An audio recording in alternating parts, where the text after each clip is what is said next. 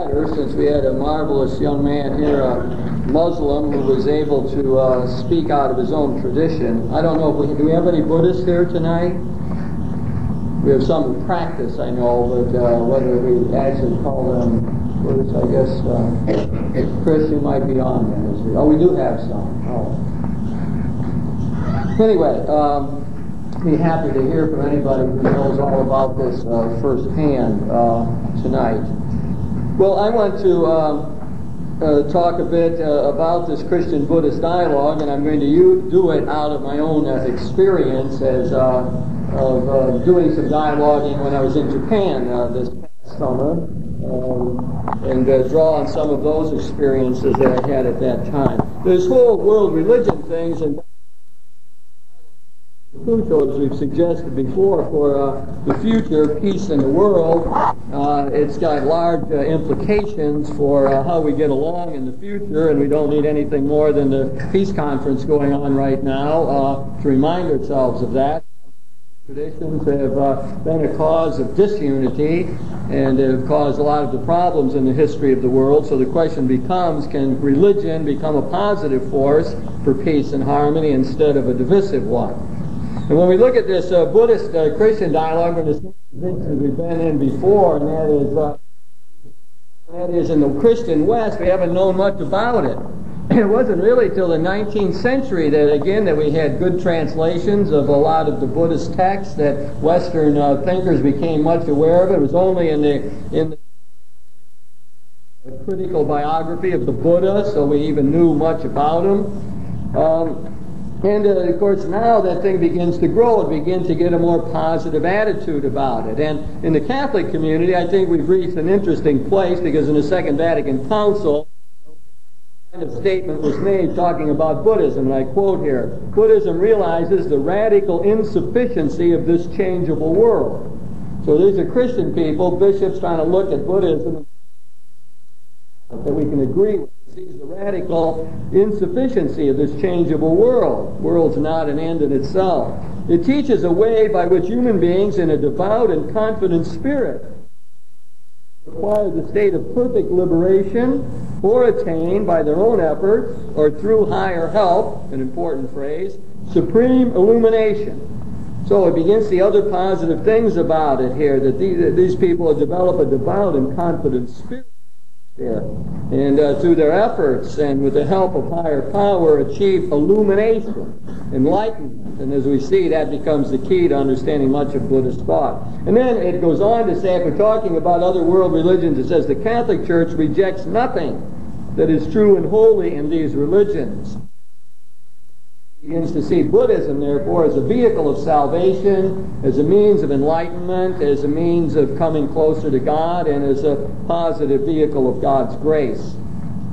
Now, we really have a lot going on in this Christian-Buddhist dialogue, as I learned when I was in Japan. In many of the books that are coming out now, I think on the handout that you received, we have some books mentioned here that are carrying on this dialogue now. If people are interested in pursuing this, the two works that are of most interest are number 4 and number 5, where you actually have dialogues occurring between members of what we call the Kyoto school in Japan and important Western thinkers like Hans Kung and others. So anybody who's really serious about all of this, those would be two books to pick up. I have them here, and if people want to look at them at the break or whatever, I'll leave them out. Like the Emptying God, for one. And then if people want another way into this Japan Christian thing, and the way this Shusaku Endo, who's written the life of Christ, and people might have read his novel The Silence, that gives us another entree into all of that. Well, as I go about this, I want to talk about my time in Japan and not make it a travel. I don't have my slides with me, unfortunately. Where are the slides? I forgot them. But anyway, I want to use some of that experience. I was there in that part of the world for about 2.5 weeks this summer, and made an emphasis point on this dialogue with the Buddhists. So I did a lot of visiting of Buddhist temples and talked to Buddhist students and had a wonderful dialogue with a Buddhist monk, etc. It's a lot of that I want to call on here. So the first experience is going to a Buddhist temple in the middle of Tokyo. It's the Sensoji Buddhist temple, and this is dedicated to the god Kwannon. I have sort of checked out these pronunciations, and they're probably close anyway. But this temple is based on a statue that was found by a couple fishermen back in about the 7th century or so of this god Kwannon, a popular Buddhist god. And this statue that they found, became a point of devotion, and this temple is built around that. And this statue is actually, no one's seen it for 1,300 years because it's sealed in the altar. No one has looked at it for 1,300 years. We hope it's still there. I mean, I was trying to look inside there and see. I didn't really come across this statue. But anyway, that it becomes a great point of devotion for the people, the Buddhists who come there. Now, when you approach this temple in the middle of Tokyo, you go down, it reminds me of something like going to Lourdes, where you have all the selling going on outside the gates of the holy place there. So you walk down this long aisle of shops, food being sold and all kind of goods, silk goods and fans and so on, and sort of boisterous and all of that. And then you get into right in the temple area, and you see these what appear to me to be really grotesque kind of figures of gods, god of wind and the god of thunder there before you sort of enter more closely into the temple area. Off on the side is this beautiful pagoda. I must say the pagodas with their round sort of curved roofs seemed very prayerful kind of things to me. And then I just sort of wondered about what they were doing, picking up, and the whole point of this third part is the popular piety. You see, what does this religion mean to people? Just the person in the street. Like I suppose someone came up to us walking out of a church and saying, well, what are you doing in there? And why did you go down on one knee or take that water and go like this? I mean, what's that all about? So it was at that kind of level that I was pursuing this thing. Well, you see right away when people are walking in there, they go over to this fountain, this flowing fountain on the side. And there's a ladle there. And they take the ladle and dip it in the water, and they sort of pour it over their hands like this. And then they take some to their lips and they pour it, and then some, I noticed, spit it out, and others then took the water, and there was a statue there and sort of threw it up on the statue. So I asked some people, well, what are you doing there? And observed them. Well, in observing them, the first thing you see is that for some people, they're there and they have someone take their picture holding the ladle, like this. And there's a sort of a light-hearted attitude towards it. A lot of the younger people seem to be into that, and one wondered if what that really meant to them. Well, one young woman I talked to says, well, I'm really not sure what this is, why I'm doing this, but her parents taught her to do that. Someone else said that, well, what's happening is they're being purified. You got to be purified before you go into the temple area. And that turns out to be one of the classic explanations of what's happening. It has very similar kind of things to the feeling that one gets with the use of holy water, I suppose, and so on. Later on, I did the ritual myself at other temples and tried to get into it. But you quickly see that at the popular level, and this is not a put down of Buddhism, because you could look at Christianity the same way and see the same thing, but at the popular level you get a lot of people who aren't terribly aware of what they're doing, and others for whom it is clearly just a pure ritual that doesn't have much to do apparently with deeper sentiments. Then the next thing you see them do is to get some incense on a stick, and they take it over in the very middle of that courtyard before the temple, and they light this, and the incense is then there, and it begins, the incense rises like this, and the people will be standing around, they're going like this, taking the incense smoke and putting them around. And so again, I want to know, what are you doing that for? What's that all about? And it seemed as though that had to do with protecting themselves from evil kind of forces. At least that's how some of the people interpret. This was a way of warding off the darker forces that might get in one's way. And again, it became a common theme as I would talk to people about why you do certain things. It had to do with the fact that there are evil spirits around, or evil forces, and bad fortune that could come your way, and one has to sort of be sure that one wards off that kind of thing. In fact, it was told that the curved roofs of the pagodas that same sort of notion, that to keep away the evil powers in one way or another. Then, when you get closer to where the statue of Kwannon is in the altar, now you begin to see they wouldn't let us in there. They didn't even ask. They just said, well, you can't. I think it's just pure said foreigners can't go in there. So it sort of watched from the side. People would take their shoes off, as you always do when you go into temples, and then they would go in, and then I could see them in front of the altar. And some were offering incense, some were in kneeling posture, and or sort of half-sitting posture, and were reading from prayer books. Others were doing some chanting, and so on. One of the other things I forgot to say is that they put, when they were going into the temple precincts here outside, they would put coins in a box, and out of that they would get a stick. And the stick would have something wrapped around it, and a number was on it. And then you went, and you got that number, you went to a box and pulled out a box, that number, and out of there you got your fortune. Sort of what the future would hold for you. And then they would take that fortune, I'd watch and I'd read it, and then they would sort of tie it up into a bow-like thing and place it on different things around the area.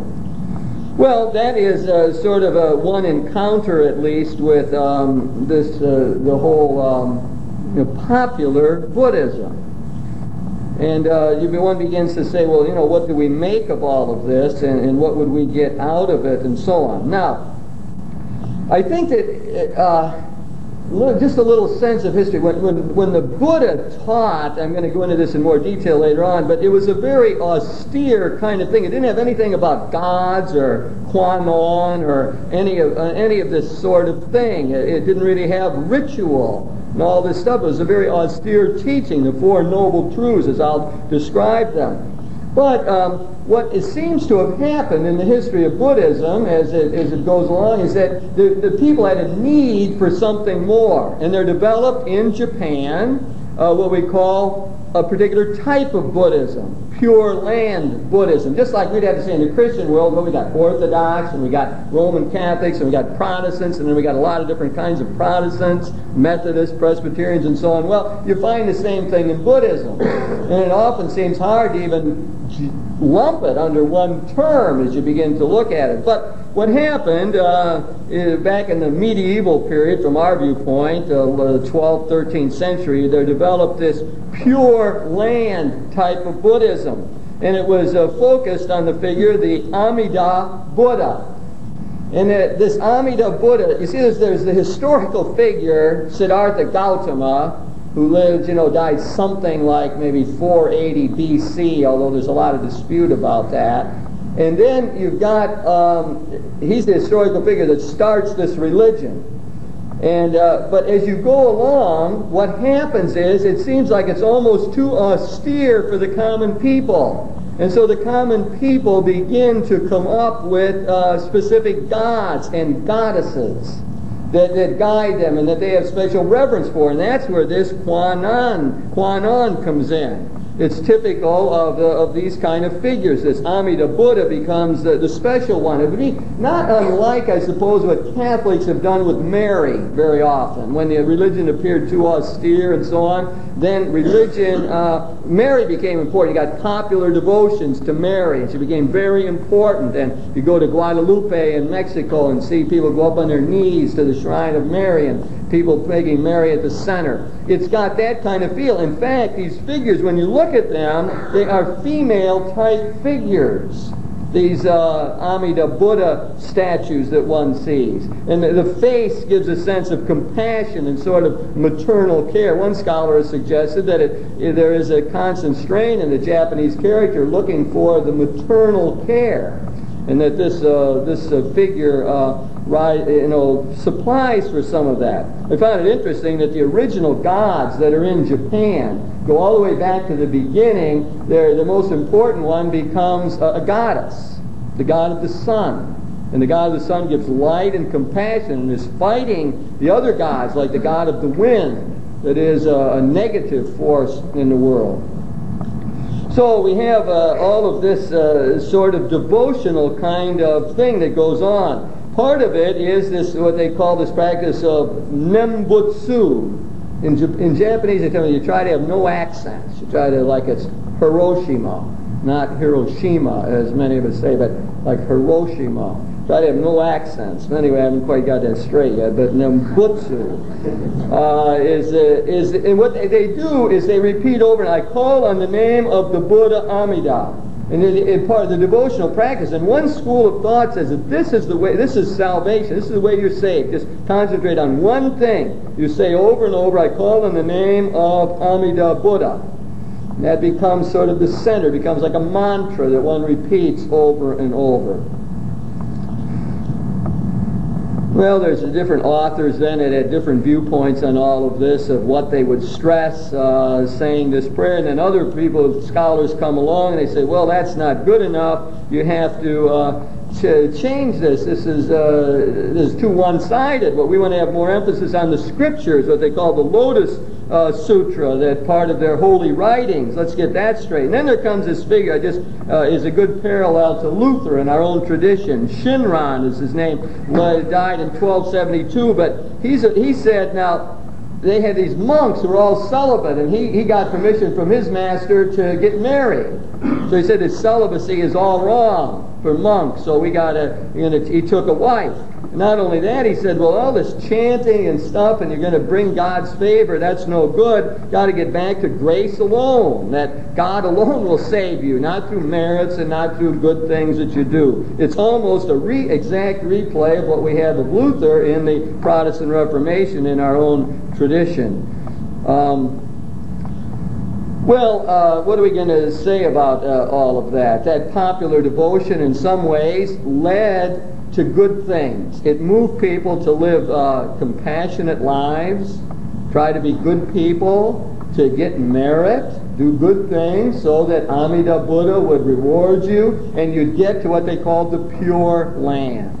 The Pure Land is like our heaven, or like the Muslim final garden where you go and you have delights and good things. It's a very graphic kind of thing. You go to the Western world, the Pure Land, and be rewarded for all of your merits. And part of what this shrine did that I had visited then, they had set up schools to teach people. They came up with marriage counseling, social welfare center. They built a hospital, all things in the 20th century, where this Buddhist tradition led them into some sort of good actions in the world. Well, that's sort of my first bit here of this, how this popular religion works, and the way what you get out. You get a lot of magical sense. You get a lot of good fortune ideas. Big thing on getting to heaven and being saved, to the Pure Land, and so on. Now, if I can go into the next kind of thing that happened here, and that is that I'm going up the levels here. So now I want to talk about dialogue with college students, then to the level of the monk that I dialogue with, and then to the level of the scholars and how they see it. Sort of an odd way of approaching this, I guess, but at the end of it, maybe all of that will come together. But while I was in Tokyo yet, I also had the opportunity for a little dialogue with students at Sophia University. That's the Jesuit school in Japan, and one of the maybe 4 or 5 best private schools in the country. The kind of school you go to there is absolutely crucial. I mean, it's not like, well, if you went to Michigan or Ohio State, fine, or any of the Ivy League schools, fine, or you went to Denison or University of Toledo or Bowling Green. After a while you get a job and no one cares where you went and so on. I suppose unless you're in the academic world. But there, it's absolutely crucial where you go. and what schools you get into, and they're all clearly rated, at least in the popular mind. And that's why you see all this stuff on television where they start training them in kindergarten or at an early age. You have to work hard. Why do you work hard? Eventually you get into the right school. Because you get into the right school, that's how you get the right job. And then you can spend $2.5 million to belong to a country club and play golf regularly and so on. I mean, it's all sort of a whole thing that goes on in the culture here. So what school is important? Well, Sophia Jesuit University rates up there pretty high in terms of being able to get a job later on and so on. Well, I remember one of the young women I was talking to, her English was really terrific, and I really, I said, after a while I stopped and said, well, how do you, so good? She said, well, she spent 4 years living in Florida and went to high school there in Florida before going back to the university. And I said, well, in her own home, she had a Buddhist shrine in the home that she went to, and they would stand in front of it, bowed heads, and hands folded, offer incense. It was part of her family upbringing. Then I started to ask her, well, what about Buddhism and Shintoism? Shinto is the more ancient religion in Japan. It's a nature religion. It's connected with what they call the forces kami, K-A-M-I, which are the spiritual forces that are at work in the world. Thus, I guess they'd be almost like gods, and often connected with nature. And there's Shinto shrines all over Japan. Shinto was the favored religion throughout the history. There are times when Buddhism was more important, but by and large the emperors liked Shinto to be in charge of things, and it was functioned like a state religion on occasion, and all kinds of shrines and so on. I also visited those. It's interesting sort of mix. But the point of this is that the woman says, well, you can't really tell us. I mean, it's hard to know if you're a Shinto or not, or if you're a Buddhist or not. It's all sort of melded together. And then she told me interesting things. She says, well, the common thing for us here is you're born a Shinto, you get married a Christian, and you die a Buddhist. Well, some parts of that made sense to me. To be born a Shinto means it's the culture. Japan is a Shinto culture. It's built in. It's in their love of nature and the feel for nature that they have. You can just sort of sense that in the gardens they have. I want to talk more about that, I guess, later on. But then, and to die a Buddhist makes sense as well, because the Shinto priests don't want to have much to do with death, and Buddha is really good about suffering and the dark things of life, and the Buddhists are really good at taking care of funerals. They go to the people's home, they wash the body, and they chant for a long time, and the Buddhist monk eventually gives a name to the person, which helps them in the next life, in terms of being reincarnated and so on. It gives people confidence that they're well taken care of in their next life. So the Buddhists are terrific at funerals. But then, what is this Christian marriage thing? And they say, and I listen to subways and the trains, you see all these advertisements for weddings, and the young women are not in kimonos, but they are in Western wedding dresses, and all these ads for weddings. And so they are talking to a group of young women. Oh yeah, we all want to be married Christian, be married in a Western Christian ceremony. It becomes very important to us. And I said, well, the priests and ministers won't do that, will they? They don't really. And they said, oh yeah, sure. Well, I really didn't believe them. I mean, I thought, what is a priest going to take the Buddhists? And well, I talked to the Maryknoll missionaries. That's why I was over there, to lecture to the Maryknoll missionaries and try to update them theologically a bit. And as always happens, I obviously learned more than I taught them. But they said, oh yeah, we could be doing those all day, every day. People that come to us constantly. And it's one of our few points of contact with the people. No, Christianity just can't make it in Japan. About 1% of the population is Christian. Less than 0.5% is Catholic. There's more Protestants than Catholics. But there's no openness, there's no entree. The whole culture is closed out against this foreign influence. It's an amazingly closed culture. One of the things that really struck me was that when they import a word from the outside world into their language, it is written in a different script. So forever after, you always know when you encounter this word reading that it's a foreign import. I mean, it says something about, this closed character. Well, so what the priests do is they take these weddings. In fact, there was a hotel across where the Marinollers lived, the Nuatani Hotel, and in there they built a chapel for weddings. They could have weddings going on there all day long. In fact, they tried to hire the priest just to come over and do the weddings. So they do these sort of constantly, or they try, I guess the priests, I'd say rather this, the priests are sort of selective. And they try to get people who might have some openness. They use it as a chance to say something about Christianity. Some of them do. Others use it as an opportunity to just try to help them psychologically, counseling-wise, to prepare them for marriage.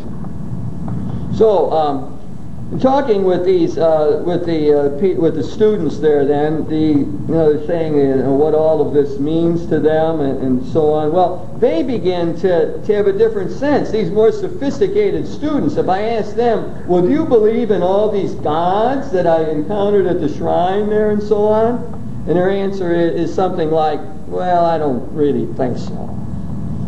I'm really sure if I believe in God or not, but I surely don't believe in all that stuff you're telling me about, that average people going to the shrine would believe. Now, we begin to get another level of sophistication, I guess, in all of this, where they see it, again, as a way of keeping themselves sort of on track, as a way of finding some strength, a way of getting some enlightenment about life and so on. That's how the religion seems to function for them.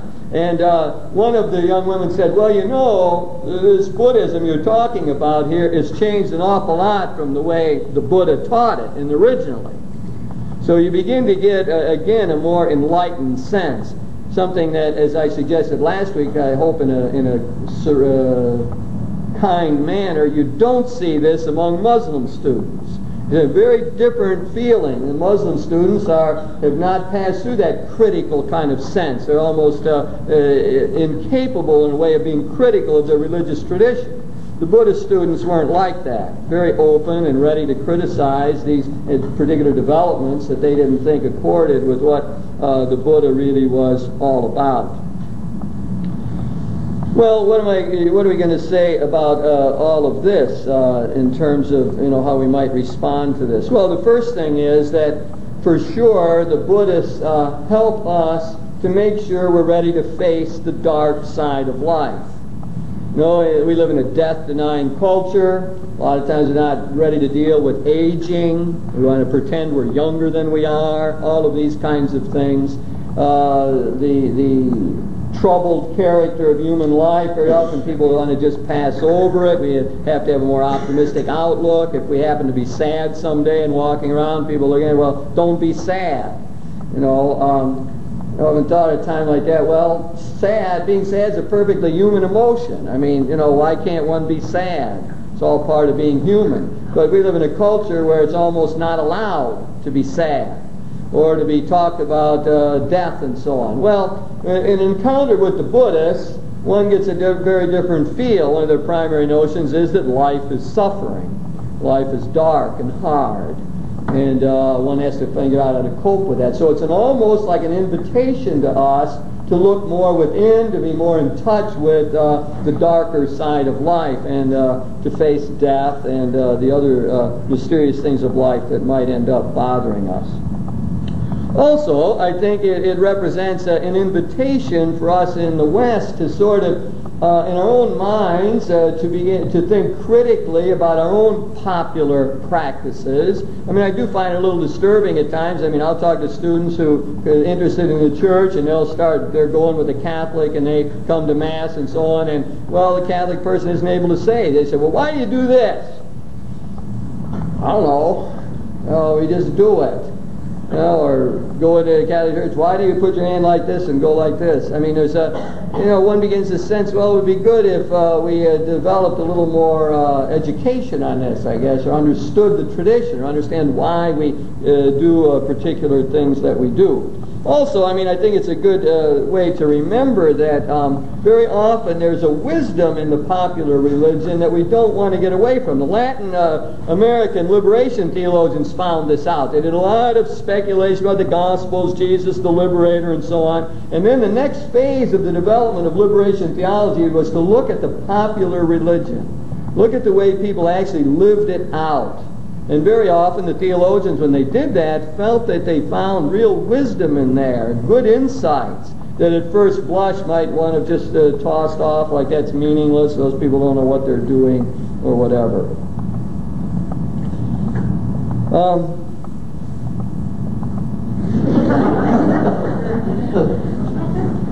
Really has speeded up.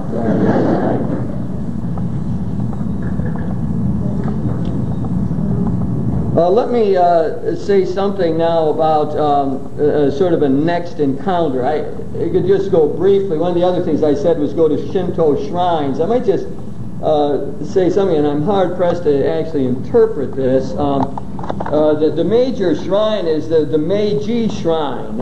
It was built, I think, finished in 1930 and then bombed during the war, and after the war was reconstructed. I mean, it is a massive kind of thing. And they try to build these Shinto shrines in beautiful wooded areas usually and surround them by beautiful things. And this is a massive place. I mean, I don't know the size of it. I mean, it's just immense. Finally, finding my way to the shrine area itself, I observed a ceremony, and that afterwards someone tried to explain it to me. But there was a father. It was in an open area where the people behind could watch, and a lot of people understood it, did watch, and periodically they would go like that and say some sort of a chant. But there was a father there with 3 children, and there were 3 ministers. I found it interesting. One was a woman, and they would come up to them and do various rites over them. Like the woman would come up with bells, and in front of each, and ring the bells in front of them on all sides of them. Then they had other ceremonial things that they would come up and do in front of the people. And then there was this gigantic gong at the back, and one very large fellow who had this tremendous mallet and would hit this gong periodically, and it was just, I mean, it had a striking effect. I mean, I guess, calling down the gods in a way.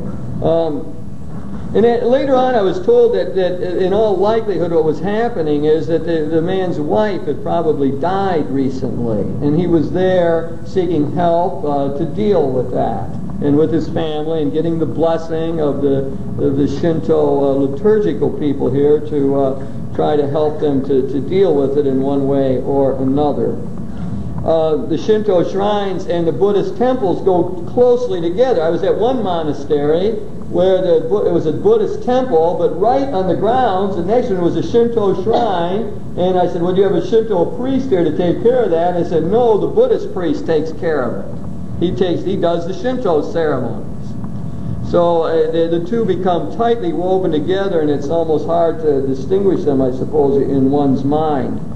But the Shinto thing is closely allied with nature and has very many different kind of gods and goddesses, and as I say, probably grew up in a matriarchal culture at one time, something that becomes totally lost in Japan now, where women really are not treated all that well. I mean, women are often excluded and expected to do everything for the men, and often don't have the kind of privileges, although I did find out that there is a women's liberation movement in Japan.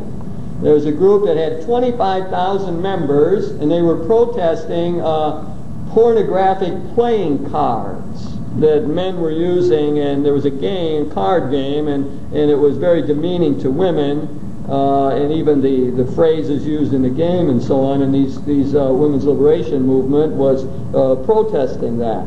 But by and large in the culture, I mean, it's women do not do real well. I mean, they're expected to attend to the men and so on. without so many rights, although I presume it's like a lot of other cultures where the women have secret power within the family structure and know how to deal with the children and have that kind of influence. Now that brings me to the next sort of dialogue here that I want to talk about, and that is where I then went from Tokyo, and I went to those bullet trains, the Shinkansen as they call it. I mean, those things move, man. I mean, there you get a feel for technology. The train leaves at 9:30, it leaves exactly at 9:30. I had to leave on the train at 7 o'clock from Tokyo. That timing was the worst possible timing, because that afternoon I was at the World Track and Field events. And tickets were extremely expensive, and I couldn't really afford to go there to get a ticket, but I went there and I found these 3 young Americans who had just flown over from the United States for the World Track and Field, and they had an extra ticket for me, which was very nice, and because one of their friends couldn't come. So I go in there, and it's the afternoon that Carl Lewis is running and doing the 100-meter heats, and there's all kind of excitement about that and so on. And then he was going to run the most famous 100 in all of history that evening at 7 o'clock. And at that point, I told the 3 young guys who had flown all the way around the world to be there that I had to leave. To get on a train to go to Kyoto. They were incredulous. I think they're still talking about it.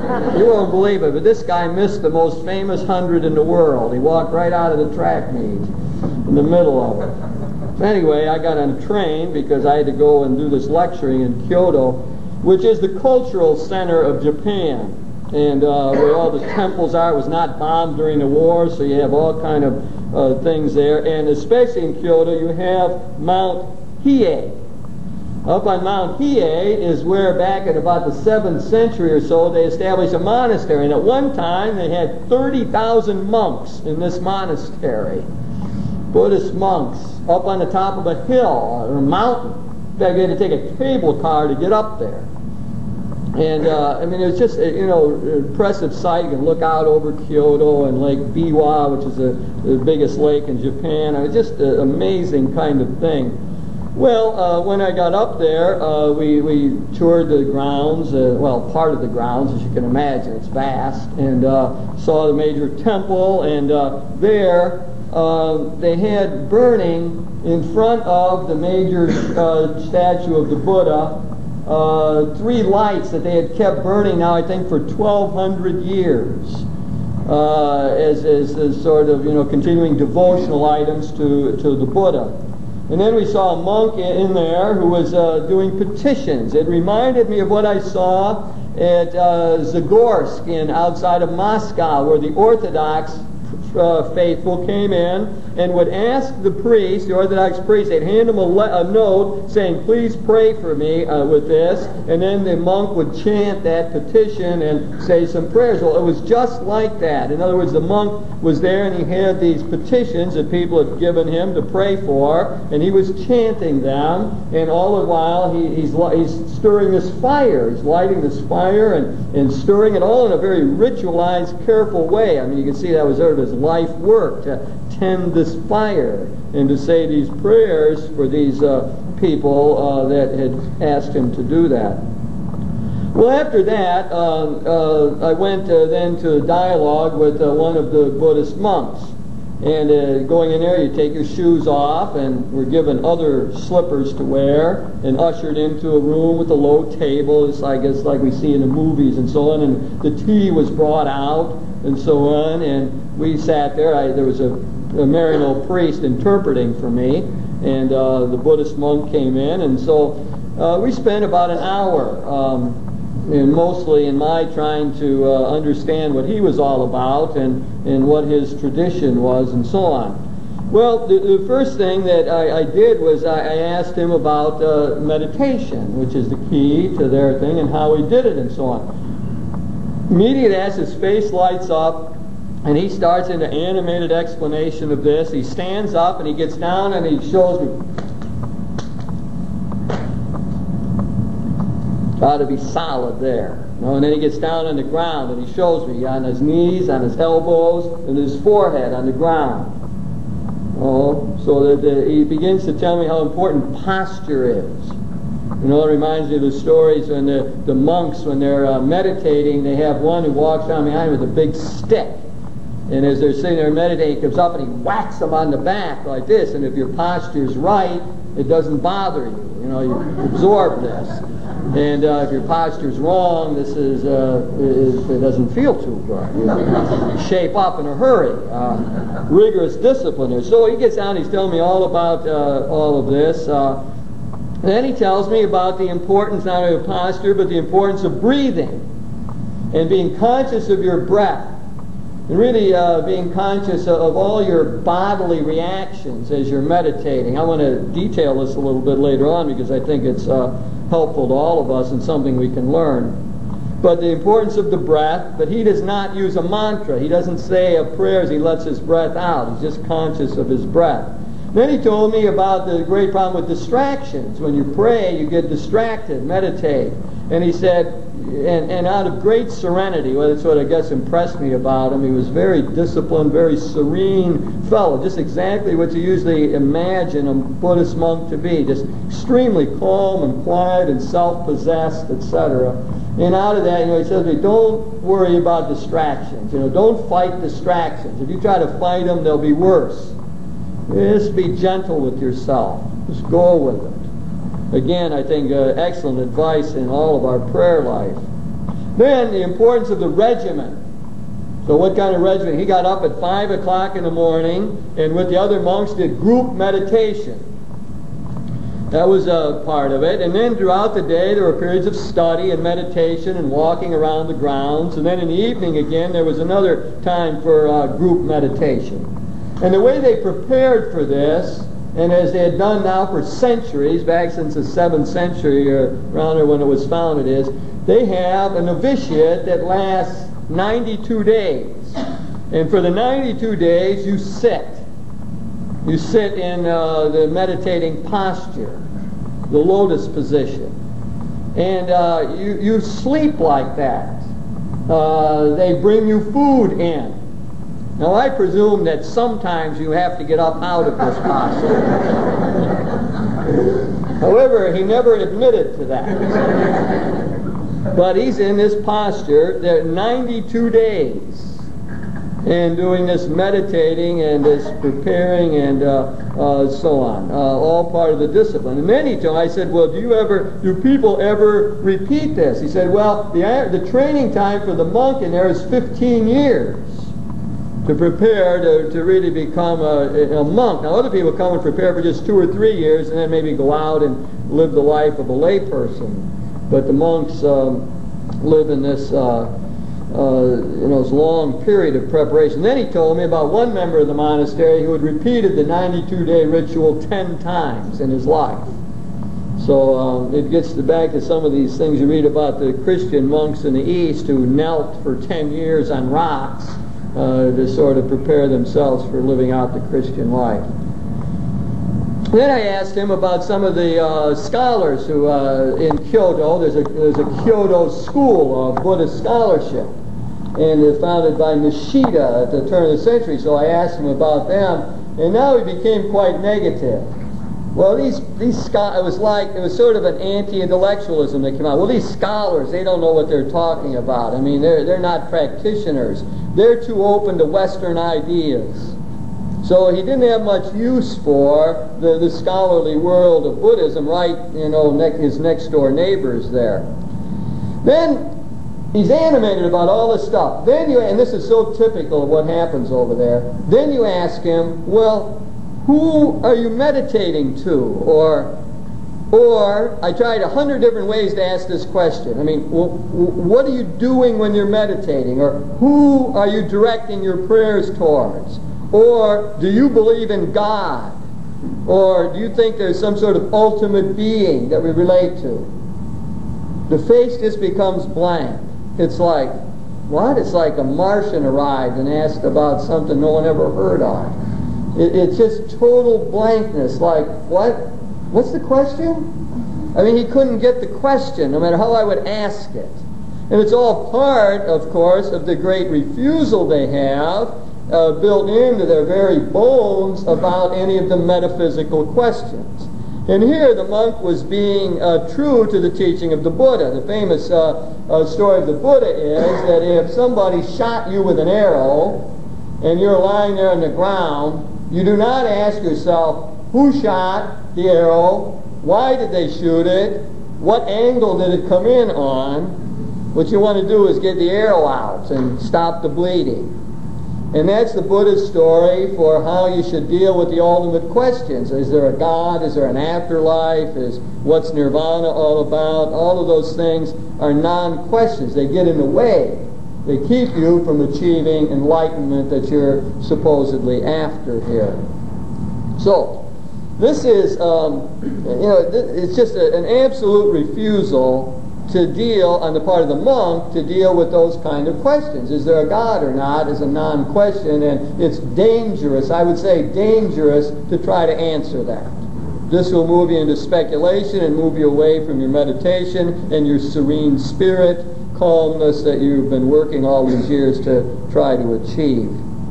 Now, it was interesting that at this very monastery, and we often think of the Buddhists, therefore, as quietists, as stepping back from life, and so on. Well, this monk was involved in a couple different dialogues. One, there are a lot in that area, there are a lot of Christian Buddhist dialogues on the question of the environment, how the two religious groups can overcome the pollution problems in Japan. And the Buddhists are very interested in that, and they come at it out of a great sense of nature, part of the Shinto heritage, I think, that they've taken on. Because you'd have to explain this, because Buddhists, first of all, think that this flux of a world that we live in is, as they call it, samsara, which means it's just all it's not that good. Buddhism is a world-denying religion. Denies the world. It denies even sort of the reality of the world in a sense. It's not the ultimate reality. It's all suffering.